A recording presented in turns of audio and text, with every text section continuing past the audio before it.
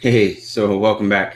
Welcome to part two of disk management. In part two, we're going to talk about creating, deleting, managing partitions for MBR and GPT disks. This will be a relatively quick one. Part three, we'll talk about creating file systems, persistently mounting file systems. And then in part four, we'll talk about LVM. So let's just go ahead and get started. This shouldn't take too long.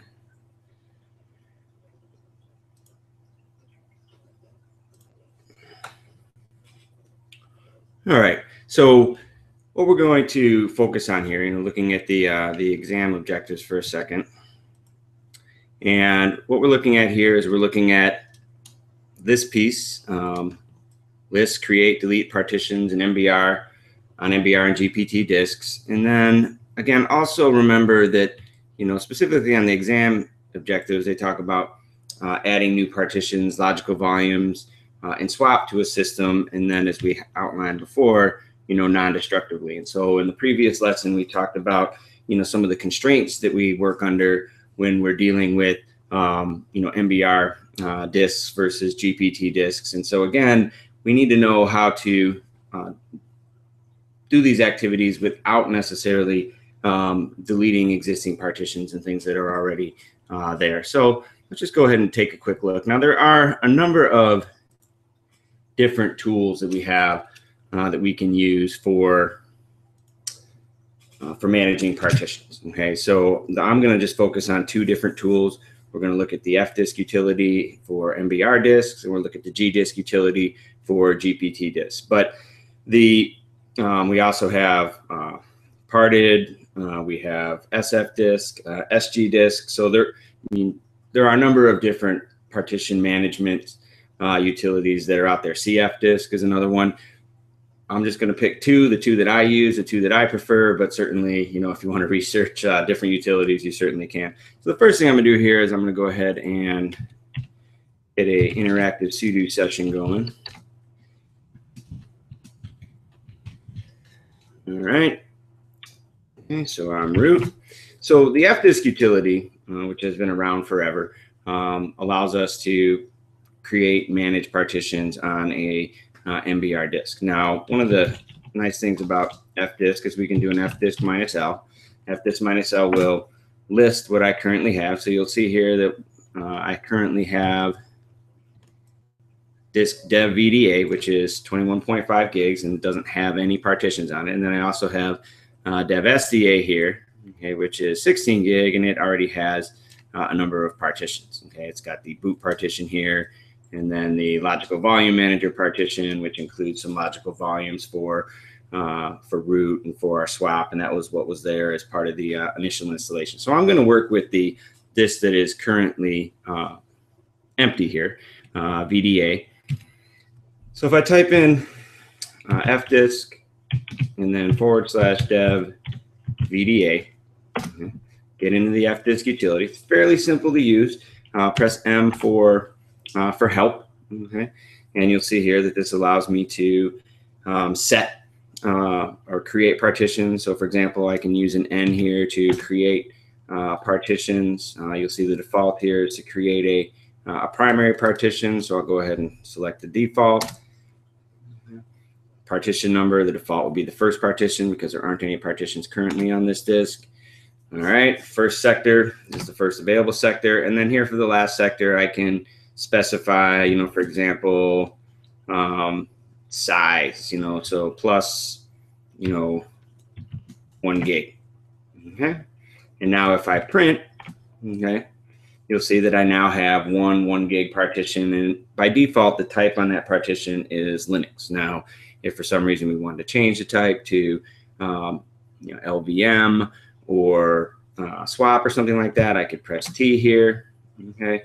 And if I want to get a list of all the codes, okay, so the most common codes probably that you would use would be the ones listed here. We have, Linux, which is the default. You wouldn't necessarily have to change to that. And then we also have Linux swap, 82 there. And then we also have 8E, which is Linux LVM. Okay, I'm not going to change it, okay, but I could change it here. So if I just leave it at Linux, I could just type in 83 So it's still Linux. So if I want to create another partition, again, the default here is a primary partition, but notice because I am creating an MBR disk that it is showing me, hey, you got 3 free. Remember, that's one of the constraints we have, that we can only have 4 primary partitions, one of which can be extended. So I'll create a primary, make it partition 2, and then first sector, just the next available, and then again, I'll make it 1 gig. And if I press P to print my partition table, there you go, I've got my second partition. Let me just go ahead and create one more while I'm here. Again, I'll make it a primary. I'm running out. I only got 2 free now. This would be partition 3. And we're just going to go ahead and again make it 1 gig. So I've got 3 primary partitions, right? So I've only got 1 partition left. So notice how things change. Now when I press N, the default is no longer primary. The default is now an extended partition, because basically the system's saying, hey, you need to claim all of your available space, because this is the last actual partition that you can create. So if I do that, so I'll go ahead and for the last sector, I'll just take all of my available space. I'll print P here, and so now we have dev VDA4, which is extended. Okay, so I can't directly use that extended partition. I would have to create, a logical partition inside of that. I press N here, and then adding logical partition 5. Notice it doesn't say primary extended or anything anymore, because I'm out of partitions, because this is MBR. And again, I could make that 1 gig or whatever size I wanted. And now I have my partition table. Okay. Now, in order to commit these changes, okay, I'll go ahead and say W to write. It's always a good habit to run part probe after working with one of these partitioning tools. The file, so if I cat proc partitions, it'll show me the partition table as the kernel sees it. And you'll see that all those new partitions I just created, VDA1, VDA2, VDA3, VDA4 are there. They're there because that was it was an empty disk before I started doing any operations.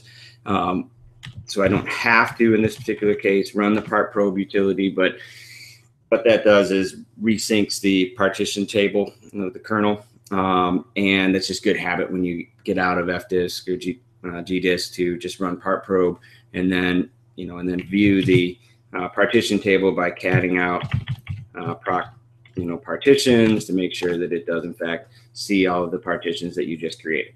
All right, so that's how we do things with Fdisk. Now, if we're dealing with the GPT disk, then we can use gdisk. Now, if I say gdisk dev VDA, you'll notice that it gives me a warning.